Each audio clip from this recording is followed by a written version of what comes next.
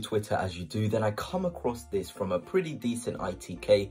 He says Darwin Nunez is interested in joining Arsenal and Arsenal are interested in signing him and that a deal may actually happen. And I was like, what on earth is actually going on? So in today's video, I'm going to be talking all things Darwin Nunez and what I would think about the potential signing. Of course, this is all just, you know, sort of in the air. Is it true? Is it not? That doesn't matter. I just want to assess it because I think it's quite fascinating. But before I begin, if you are new here, please hit the like button, hit the subscribe button too. It will be greatly appreciated. But let's get into Darwin Nunez. Firstly, let's just talk about the source. AFC Camden. He's pretty known across the Arsenal Twitter as a pretty decent ITK. He's got multiple stuff right in the past, but he came out with this and, you know, yesterday he was like, Nunez to Arsenal might be happening. He wants, you know, a sort of a move and Arsenal will try and do something before the deadline. And I was like, okay, this is kind of out the blue. We know we need a centre forward, but there's just something quite funny about having Darwin Nunez, Gabriel Jesus and Kai Havertz as your striker options. Three strikers who, in the greatest respect, are kind of allergic to scoring goals. And I'm not disrespecting them at all. Darwin Nunez, especially at Benfica, was fantastic. He knew where the net was. But do we need that right now? Do we need players of the same mould? We want different profiles. I guess the only thing that Nunez really has that I would be so excited about is his raw pace and his runs in behind.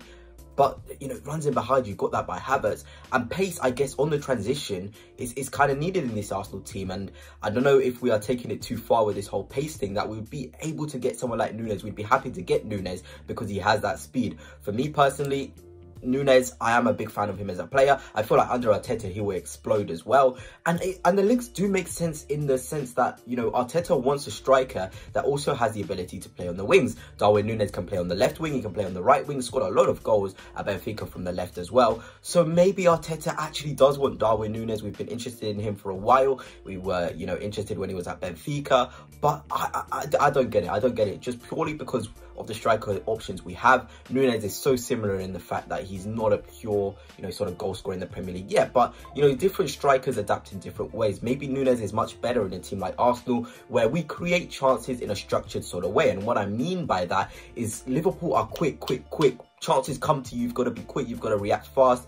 At Arsenal, that's not how it works. And I feel like Nunez is better suited to a slower approach. It gives him time. You know, obviously Havertz has one-on-ones, but you can't count Arsenal having as many one-on-ones in a game as, you know, sort of Liverpool. And that's maybe suited the sort of striker he is. A calm sort of approach, ball coming into the box, having, you know, sort of time, knowing runs in the box.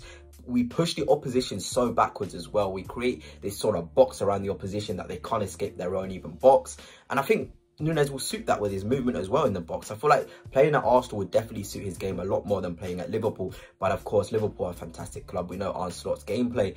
But that's where you've got to be kind of worried. Someone like Arne Slot, a fantastic manager, why would he want to get rid of someone like Nunez? If we're talking about him as a transitional impact and threat, why would he want to get rid of someone like that? And then you start thinking, is it because of his attitude? You know, we sort of know Arteta loves to have these sort of people in the squad who are bubbly, warm, confident, incredible mentality. Does Nunez fit that as a whole? I talked about Mourinho yesterday, having all these things, humility, confidence, you know, sort of this good character. He's just a good character. And is Nunez that? We've seen him get into a lot of, you know, messy stuff, headbutting players. Does Arteta really want another hothead in the team? I don't think so. And that's where you start questioning the links a bit. But as a pure player, Darwin Nunez obviously is a transitional threat. He's got a lot of pace. He can play left wing and striker. He's tall, 6'2". You know, Arteta seems to love players which are really tall. And he's add this physical sort of dimension to the attack. Again, imagine having Havertz and Nunez up front, causing havoc in the box with their movement. It'll be quite special. And Nunez, something I love about him is his ball striking. He really can strike a ball really well, and that's what we're kind of lacking in the front line, pure strikers of the ball. Nunez, you know, cutting in, I saw his goals at Benfica. There's obviously clips that I've got on this video. He can really curl one into the top corner. He has the quality to do that, and I feel like at Arsenal, that's where he's going to be best utilised. Probably we'll see him on the left wing, but again, Arsenal need a winger with 1 versus 1 threat. And is Darwin Nunez a pure 1v1 threat? No. So again, as a profile, as a winger, as I know he's a striker as well, what we need, is he really what is needed at this present moment in time. Someone like Isak, for me, would fit the bill more than someone like, you know, sort of Darwin Nunez, because Isak is a pure dribbler. He's a goal scorer as well. He's pretty quick as well on the counter-attack in transition. He ticks all of those boxes. Nunez ticks quite a few of them. Isak is also tall, sorry. I know Arteta loves that. So, you know, when you're looking at the other option as a player who is kind of similar to Darwin Nunez, Alexander Isak for me would definitely be the better option. But then we've also again got to factor in price. Is Isak going to be 120 million likely with Newcastle? Is Darwin Nunez going to be under 50 million? If so, then that's a really, really good deal. If we can get Nunez for somewhere like 45 to 50 million, I'd be straight on it 100%, because for that sort of price, you get so many extra things in the squad: running, power, strength, you know, sort of this transitional threat on those Champions League nights. You need pace in behind. Nunez can offer that from the wide flanks, but also through the centre. He gives you extra a new sort of profile in the squad. And it'll be quite interesting to see how clinical he can get under Arteta. We know Arteta is still working with this man here, Kai Havertz. But Nunez, I feel like, has the pure striking fundamentals to be even better than Havertz as a pure 9. He's a havoc creator. And he did cause us a lot of problems. I remember at the Emirates when we played Liverpool, Darwin Nunez was really, really good in the sense that he caused problems to us. You know, with his runs in behind, with his strength, with his link-up play, which is really, really good. When Darwin Nunez is on it, he can be a real problem for, you know, opposition defenders like us. So I get it. I get the link, as in he would fit the bill of an Arteta sort of striker or sort of winger.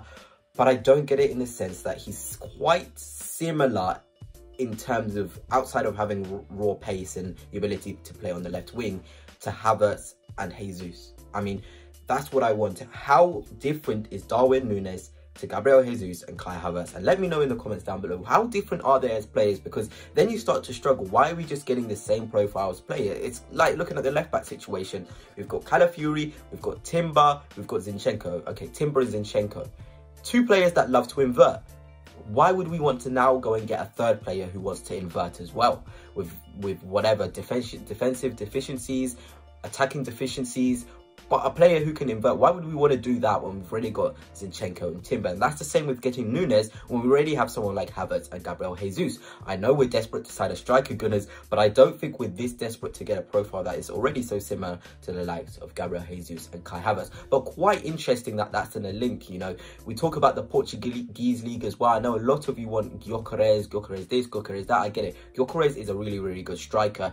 But what is actually stopping Gyökeres coming to the Premier League after being so prolific in Portugal and being like Nunez and struggling to score 10 league goals? What is actually stopping him? He's a lot older than Nunez as well. That's another thing on Nunez's side. He's a young striker. He still needs to be cultured. He's still learning his trade. Gyökeres is 26. I don't think we'll have any time or space for any excuses if Gyökeres does a Nunez type season and we buy him for 70 mil. And I think this is why Arsenal are so cautious with this striker sort of winger sort of signing, because they know they need somebody who's ready, kind of like a Trossard, but also the ability to start in week out, because we need some different profile on the wings and also in the striker position. But anyway, that's it for now, Gunners. Let me know on your thoughts on these strange Darwin Nunez links. I'm a fan of him as a player, but I don't see why we'd want to get such a similar profile in him, you know, to Gabriel Jesus and Kai Havertz. But anyway, Gunners, that's it for now. And until next time, peace.